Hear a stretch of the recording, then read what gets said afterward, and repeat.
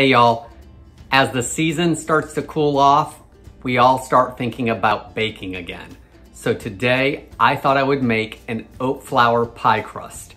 This is an easy gluten-free pie crust that you can make, and you can use it for your sweet and savory pies. Today, I'm actually gonna make a sweet pie crust and put a little sugar in the recipe, but leave that out if you're making a savory pie. I'm Jamie with SavorySaver. I share gluten-free recipes, tips, tricks, and resources to make your gluten-free lifestyle easier. So please hit that subscribe button and let's get started. Okay guys, to start our pie crust, first we need to get a 9-inch pie plate. This is a glass one. And in addition to this, I've also preheated the oven. You want to preheat it to 350 degrees Fahrenheit. So with our pie plate, we want to grease it. So use whichever oil or grease you like to use. I'm using a little bit of shortening today. I just feel that it gives a better coverage for me to make sure I get the entire thing and I don't have little oil spots that part of it is and part of it is not. Once that's done, we can set that to the side for a moment. Now we've got our oat flour, and today I'm using Arrowhead Mills, and there's also a little bit of Bob's Red Mill in here because I finished one bag and started the other. So if you are gluten-free, make sure that your brand says gluten-free, because oats is one of those grains that there can be cross-contamination, and you don't want to have any issues with it because you just grabbed a bag that did not say certified gluten-free. So make sure you are using certified gluten-free oat flour if you have issues with oats.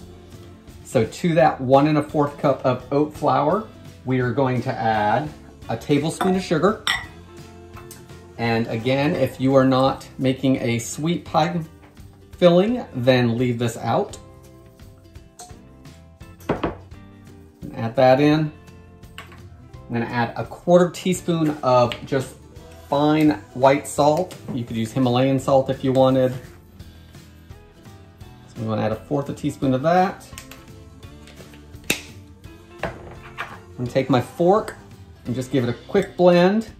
And all of these ingredients should be cold. So my flour is cold.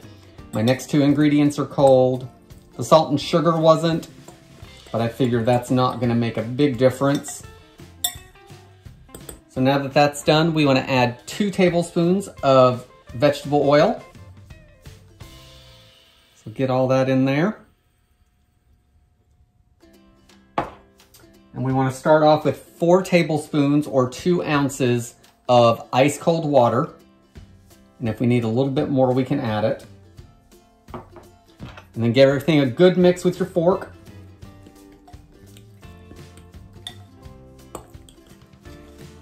If you find that your fork is starting to bog down like mine is, go in there with your hand. So we want to make sure we get all of that flour incorporated. Once we have it all together in a ball, we want to bring our pie plate back over, and you want to press it into your pie plate. So just take a few minutes and work it in evenly and up the sides. And guys, if you're looking for other gluten-free pie crust options, I also have a couple videos for other types. So there is a vanilla wafer gluten-free pie crust on the channel. There is also, if you are the type that can have Cheerios, I know some people can and some people can't. My wife can have Cheerios and not have any issues, but I know a lot of people that are gluten-free cannot. But if you are one of the ones that can eat Cheerios, I also have a recipe for a Honey Nut Cheerio crust. That is also on the website, so be sure to check that out. And guys, once you've spent a few minutes and you've gotten it as even as you can, I didn't have any extra, so there'll be no fancy edges on this, but I don't think that's gonna be a problem.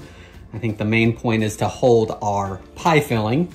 So if you are going to do a hot pie, like if you were doing a Dutch apple or something like that, you would add your filling in and bake your pie.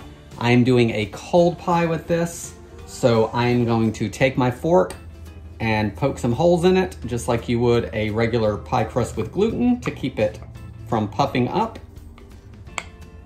And we're gonna pop this in the oven and bake it for 18 to 20 minutes until it's light brown or a little brown, and we wanna make sure it's cooked. And then I will show you what it looks like once it's out of the oven. Okay guys, here's our oat flour pie crust. It's done, it's cooling. As soon as it's cool, you're ready to go. So what do you guys think of this pie crust? Would you guys make it?